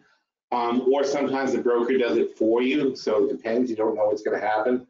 I hate to incur the cost if I don't have to. You know, Thinkorswim tends to do it for you, and it's cost free. Like you end up with just the new options in your account. So I don't know. I don't think that could be. I think on the whole, to avoid headaches, obviously it's good to get out, but I wouldn't want to go into the weekend uncovered. So if they are doing it tomorrow, which sucks because it's already Thursday, then I guess I would bump up the DXDs or the QQQs or something like that. But I would hate to go into this weekend without a cover. I hate to go into any weekend. This is the G20 weekend, though. You don't want to be in with no cover, so you want to trade it in for something else if you're going to go that way. We're not going to do that. We're going to stick with what we have and deal with the adjustments after the fact. All right, but yeah, it is very annoying when they do that sort of thing. And it took us a week to fix the SQQQs because they didn't put out the new options for a while. But it's not that the old ones don't work, because they're still there, but nobody trades them. That's what the problem is. Let me see. So if we go to trade SQQQ, see these are the old ones. And they're still here, but what happens is these spreads the bid-ask spreads get wider and wider, and nobody actually trades them. You know, I mean, there are, you know, there's not even a last for some of these. So those get kind of ugly if you wait too long. But close up, you do it close to the time and see how this spread is only this spread's only 20 cents. That's a normal spread. 20 cents normal spread. 20 cents normal spread. If you're in an unpopular call, though, then the spread gets wider and wider. If you're in it, so that's why. By the way, that's one of the reasons I always play the 25-30, 35-40. I don't tend to play the 32s or whatever on a short term. On a long term play, I don't do that because if they split, it's very difficult to unwind from an odd number, from a non-rounded number. Rounding includes the fives. But if you're 5, 10, 20, whatever, those are usually easy to unload. But if you want to try to get rid of the 38s, the spread can get very wide on you because nobody actually wants the 38s.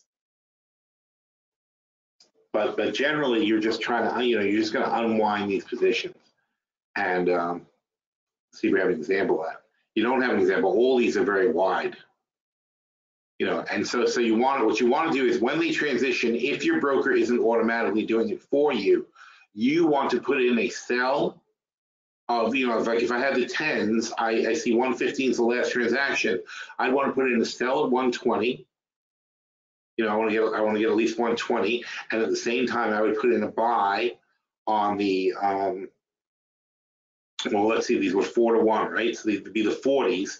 So if I want to go straight over, I get 120 here. That means I'm willing to pay 480 here. It says 490 now. But think about it. If I offer 480 on the 40s on the new 40s, right? If I offer 480 and I ask 120 on the other ones, one of them are going to fill as SQQ moves. They're not both going to not fill. If SQQ goes down, I'll get my price on the ones I want to buy. If SQQ goes up, I'll get my price on the ones I want to sell. So I'm going to ask for a good price on both legs. I'm going to ask for a good price, and I'm going to offer a low price. And if I do that on both legs, as one fills, I will then say, okay, now I can afford to raise my offer just a bit or whatever and adjust on the other side. But I'm going to get a good price either way for the leg that I'm exiting.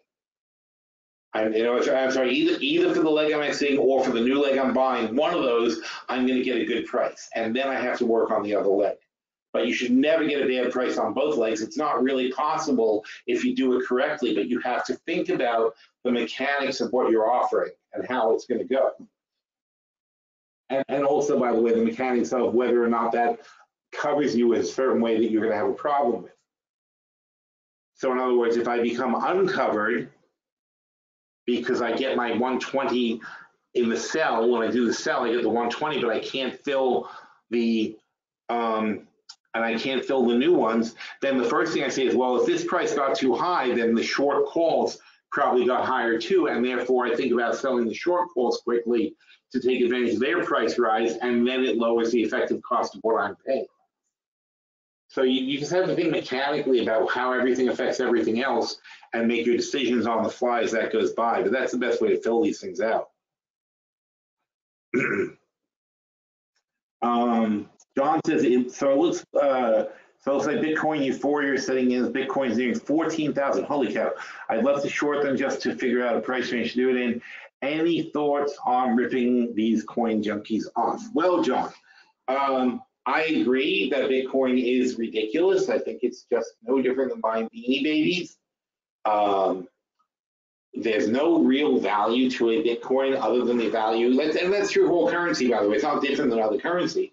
But there's no value to Bitcoin other than what people are willing to pay for it and what they're willing to trade it for and so on and so forth. You trade Bitcoin for X amount of dollars. So that's why 2 months ago, it was 3,000 and now it's 12 or 14,000, whatever the hell it's up to now.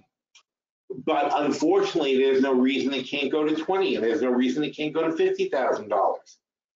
There's no level of idiocy. And by the way, as I mentioned early on in the cycle, I said you can't get in the way of Bitcoin because what's happened since the last cycle is all these people, and I'm bad with statistics today apparently, I can't remember my numbers, but I would say something like 1/3 of all the Bitcoins are owned by 15 people, something like that was the number we were looking at.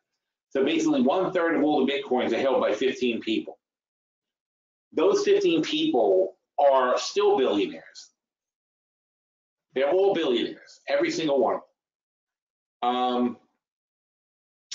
They were multi-billionaires, and they lost from $20,000 to $3,000. They lost $10 billion or whatever. Let's say they were all worth $10 billion. Now they're worth $1 or $2 billion each, from being worth $10 billion plus when Bitcoin was higher. So a wounded billionaire is a dangerous creature. So what these guys have learned is to work together, cooperate, spend money on PR, keep the mythos of Bitcoin going, encourage more and more people to use Bitcoin, so on and so forth.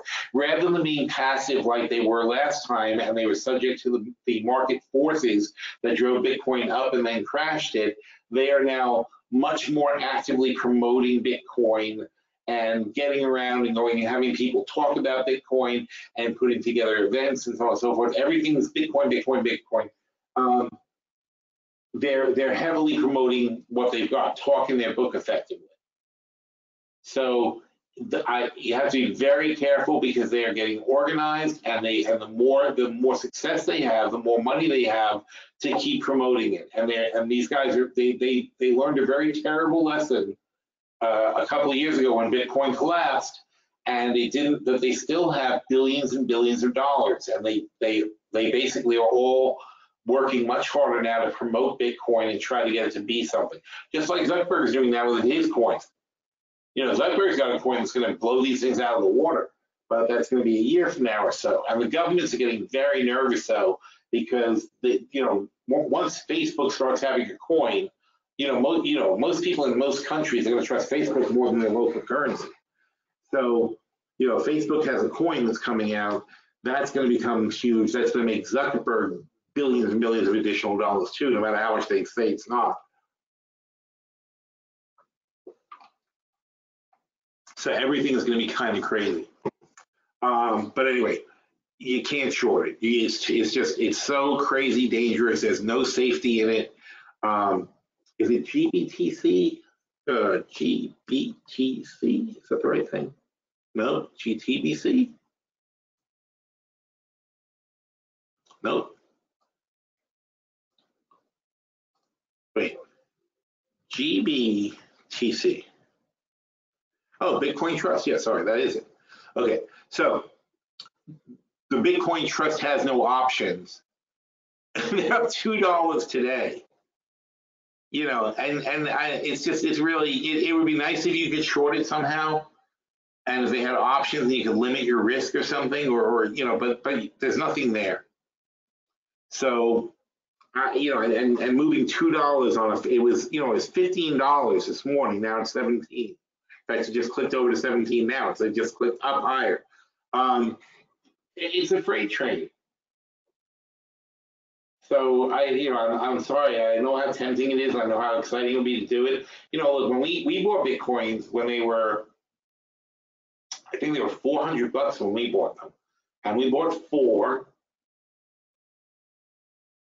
and we used 2 of them to buy green coin, which ended up dying basically.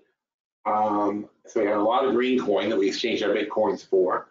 And then when the Bitcoins went to near 20,000, about 17,000, I said to Greg, I said, we got to sell these things. I said they were suddenly worth 34,000 for 2 coins. Plus, it wasn't just 34 either, because we had the 34,000 for the Bitcoins. Plus, we had they did a fork at some point, and then we had those Bitcoin other things, Bitcoin Cash, I forget what they're called. But anyway, we had those other things that were worth money too. They were worth a few $1,000s each. So we just dumped the whole thing. And that was effectively how we got out. But we got out there. I didn't turn around and short it. I wish I did, obviously. Like a short 20,000 is going to be the top. 14, way too dangerous. But even if it goes back to 20, like I said, there's just too much promotional vehicle behind this thing now. And you see so many little press releases and things every single day about Bitcoin, and there's too many people going around on the news circuit, on the financial circuit, talking about it. So it's just not something I feel comfortable shorting. All right, the market, on the other hand, I do feel comfortable shorting, especially as a hedge, because we have our longs to offset these hedges.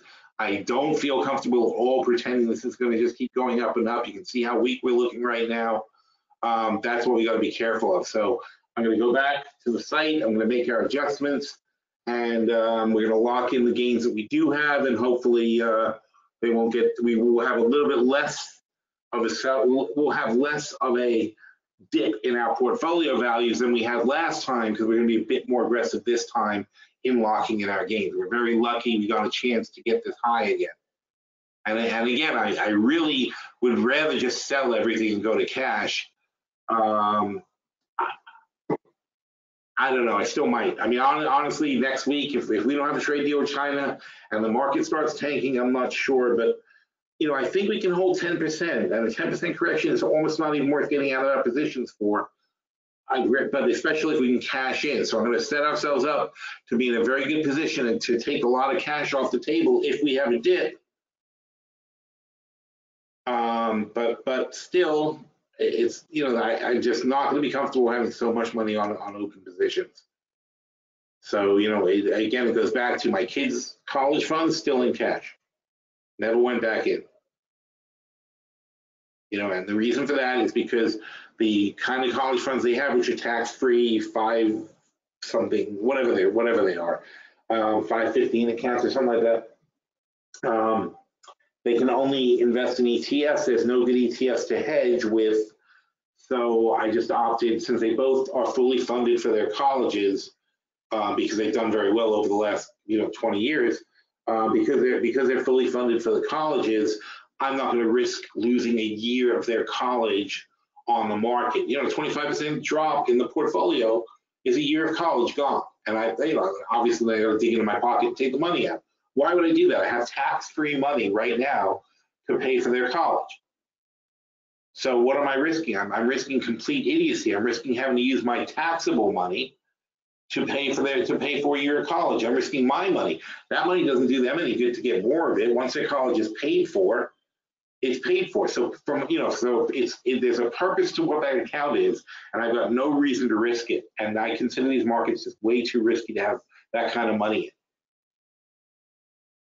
So that's how I feel about it. If this money is money that matters to you and you have to count on it in the future, I would seriously consider lightening up, because we're at a very, very scary inflection point. And I think there's just the assumptions that the Fed, you have the assumptions that the Fed is going to lower rates, probably not right.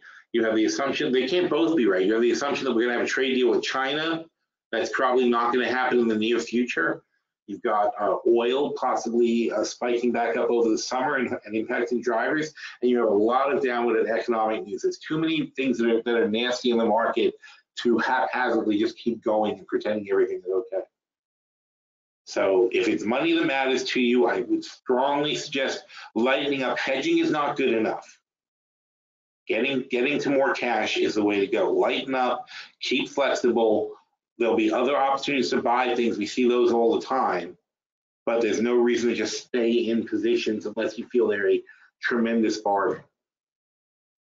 And again, positions that you don't mind if they drop 20% more, you don't mind being in them and adjusting them as properly. If you will mind, if you imagine the position being down 20% more and you say, oh, that'll suck and I'm not going to want to put more money into it, then get out now. That's what I'm saying.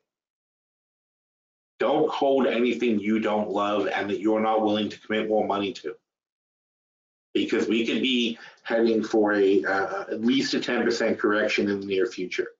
It only takes a couple of things to go wrong, and that's where we're going to be. All right, so be very, very careful out there, guys. One last one. Terry says she saw a news flash on NAK concerning regulation rumors. Is this something we've been waiting for? Well, let's find out. That's worth looking up. But it's rumors, so we'll see. NAK, Northern Dynasty. Ooh, 30%, very good. See, my kids have this one. This is what they have in their purse in there. In my kids' individual portfolios for their life. The one they actually have, they both have accounts. I buy a lot of speculative penny stocks, or relatively a lot anyway. So that's where I buy my speculative stocks. So I have things like Liquid Metal and NAK, I said Liquid Metal, NAK. Trying to think what else is in there. A couple of small stocks. I don't like to buy penny stocks generally, but for the kids, when I see something that could become a 10 bagger plus, it's fun to get, put 1,000 here, 1,000 there for the kids, because you never know. Like 20 years from now, it could be a massive thing for them. So that's why I don't have it in my own portfolios, but I have it in my kids' portfolios. That's why I buy things like this. So NAK has a massive gold deposit up in Alaska, but they're not allowed to drill it to mine it because there's some salmon, and they're going to kill them all. So people don't want them to kill the salmon, and there's a whole thing. So that's pretty much what it is. But since Trump is dismantling the EPA bit by bit, it's a high possibility that they'll be able to eventually do something. And I don't see any particular. Obviously, something happened because they're up 30% today. So there's a month, 6 months. See, they're coming back. They were $1, and now hopefully they're coming back to $1. The Trump administration. Okay, this is at Pebble Mine.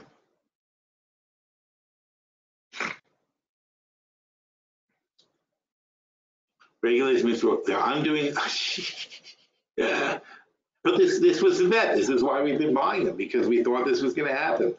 The Environmental Protection Agency will resume considering Wednesday whether to withdraw water pollution restrictions that have stalled the project.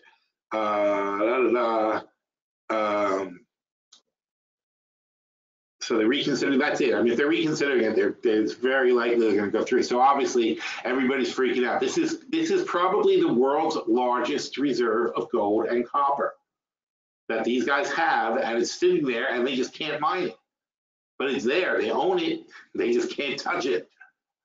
The most significant undeveloped copper and gold resource in the world, 6.5 billion tons of minerals, 4.5 billion assumed minerals.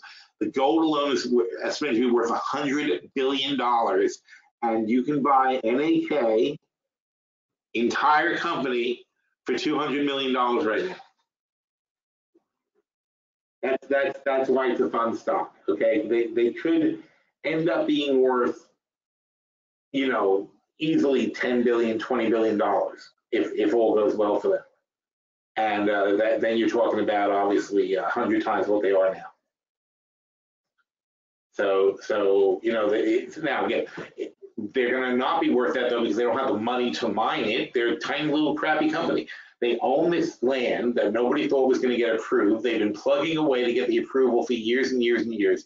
What they do is they keep selling the option to be a partner with them for a certain period of time to these companies. That pays all their legal bills to keep things going. It's actually been a great strategy. It doesn't make them any money, but it allows them to stay in court, keep pushing the EPA and blah, blah, blah. And they've been waiting for a chance when a friendly politician comes in who doesn't care about the environment and is willing to strip mine Alaska. And thank God Trump is that guy.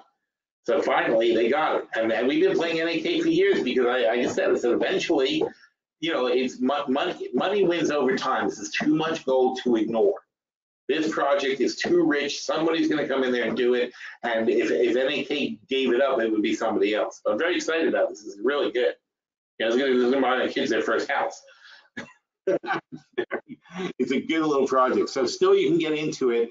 It is dangerous though, because God forbid if they turn them down, that's it. They'll go back to 10 cents. So don't go crazy, but it's a fun deal. If you have $1,000, if you're willing to go to Atlantic, if you're willing to go to a casino and lose $1,000 in a night, this is something you can lose $1,000 on, because it could easily end up being $100,000. This thing could go up considerably from where it is now. In reality, they're going to most likely only get half of what it is, because they're going to end up having to take on a partner who is going to put up all the money in exchange for being able to mine their lands. And so it'll be interesting to see how it plays out. But this is huge. I mean, this is, it'll take weeks for this to unravel, but this is a huge thing, and it could end up being incredibly lucrative for NAK. So that's a good thing to end on. It's a nice play. You can still get in on it. It still might work. And it's something we've been looking at for years, thinking that exactly what's happening now will happen. But again, it's only talks. The EPA is looking at it again. But the EPA can approve it, and that's that. And this thing will go forward. And they'll get sued immediately by the environmentalists to stop it again. So it's not going to. There's no smooth, magical thing, but once the EPA swings in your favor, it's going to be hard to stop it. And what they'll end up doing is they'll compromise, most likely, with the environmentalists and say, oh, well, we're only going to pollute this much and not that much. That's going to be the outcome in the end. But it's really cool. So thanks for pointing that out, Terry, that's a good one for us. I like that. All right. Thanks everybody for hanging out, and we will do it again next week. All right. Have a good day.